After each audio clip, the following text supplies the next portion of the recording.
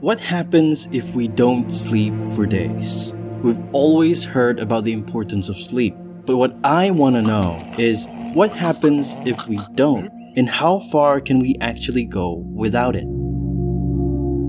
In 1959, one man had the idea of staying awake for a total of 8 days and 8 hours for a charity. Send your dimes and dollars to your local March of Dimes headquarters. Help make this the Victory March of Dimes. Not only did he do it, but he also broke the world record and at the same time defying the advice given by experts who were concerned for his well-being. And the experts were right, because not only did he experience terrifying visions during the stunt, but it also destroyed his life. The man I saw the first morning that he began this, when he was waving at everybody through the glass windows and smiling and laughing and joking with us, after the 200 hours had become a changed individual. The rules were simple. Peter Tripp had to stay awake for 8 days and 8 hours straight in a transparent booth in the middle of Times Square. He only had to spin records for 3 hours per day, and outside of that, he could have showers and meals at a nearby hotel. To aid him in his stunt, caffeine, amphetamines, and benzodrine were administered to keep him awake throughout. As you can imagine, such a unique and daring stunt conducted in the middle of a bustling city garnered hundreds and thousands of onlookers. Peter Tripp was already an entertaining DJ with a cheerful, upbeat demeanor on air, but witnessing the #1 DJ gradually lose his composure as time went on made it much more interesting. In the beginning, everyone could feel the energy he brought to his audience, but as time went on, it became harder and harder for Tripp to maintain the same level of enthusiasm. To keep a close eye on him, the researchers worked in shifts, examining his vital signs, brain waves, and psychological state every single day to closely monitor the changes he experienced. As tough as it was for Peter Tripp to keep his eyes open, it wasn't easy for the researchers either, as he would try to find the smallest excuse to close his eyes, even for a brief moment. They wouldn't leave him out of their sight, even accompanying him to the toilet. It certainly made him angry, but there was no other choice. Otherwise, the experiment would be all for nothing. Before we move on to the third day, where things started to shift, we need to understand why the researchers were so against his stunt in the first place. And to answer this question, we need to look at past research on sleeplessness. The earliest study on sleeplessness had 3 men stay awake for 90 hours. They found a significant decrease in focus, reflexes, and memory, with the most concerning effect being vivid hallucinations. Animal studies on sleep deprivation were even worse. Tests on dogs and cats show that all of them died within 2 weeks of sleeplessness. Adding to these concerns, one of the researchers monitoring Tripp's progress had troubling experience treating American pilots who were tortured by sleep deprivation after being captured by Chinese communists during the Korean War in 1953. I felt that some of the Air Force POWs had not recovered their former personality function after they returned. They told me that they weren't themselves. And we can definitely see the first signs of how dangerous this experiment is when the third day arrives. The researchers noticed that there was a dramatic drop in his body temperature. He started to become irritable and he became aggressive to everyone around him. Even his barber, whom he had known for years, was left crying because of him. You could also see his body temperature changing as he started wearing a warm coat and hat.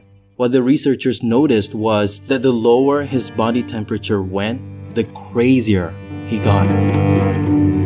On the 4th day, after he finished spinning records, he walked into his hotel room to shower and change.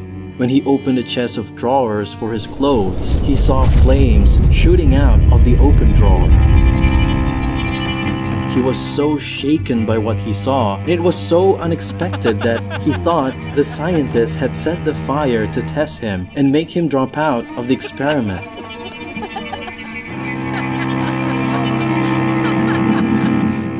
He started to become paranoid, believing that everyone was conspiring against him. Even his wife, who visited him every single day to make sure he was doing well.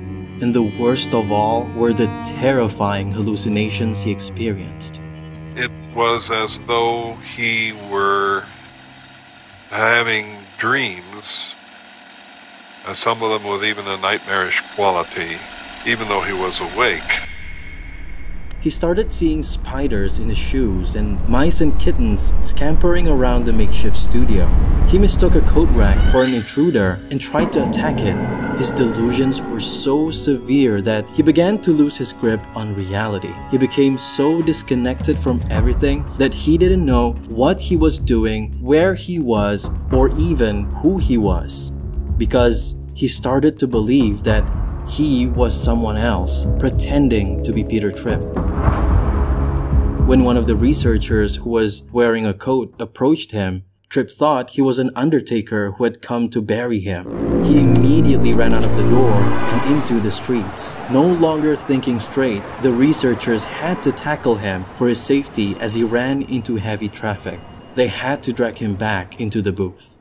At first, the medical team didn't have a clue about the hallucinations he was experiencing. However, when they monitored his sleep cycle, they made an eerie discovery. Normally, when we sleep at night, we go through 5 stages of sleep, and we dream mostly in the 5th stage. Tripp's brainwaves showed that although he was awake, the hallucinations he saw occurred during the moments when he would have been experiencing REM sleep. In other words, his dreams and reality had merged with one another. But luckily, that was the worst he had experienced because on the night of January 28th, Tripp achieved his goal and broke the world record. After staying awake for 201 hours, Tripp finally laid his head on a pillow and slept straight for 13 hours and 13 minutes. Although he said his delusions were gone the moment he woke up and felt unaffected, the people around him didn't think so. Even the researchers agreed that the man they met at the start of the experiment was different from the man they saw after the stunt. In the months that followed, Tripp seemed to be plagued by bad luck. His marriage deteriorated and ended in divorce. His career also took a downturn as he fought with his boss and lost his job due to a payola scandal. He tried to reestablish himself in the world of radio by working at other stations but could not recapture the success he once had. Eventually, he ended up as a salesman, drifting from town to town across America. Even his title as the longest man to stay awake was taken over 6 years later by a 17-year-old who stayed awake for a staggering 11 days. Truth be told, after Randy Gardner's world record, many researchers started to doubt that what Peter Tripp went through was solely due to sleep deprivation.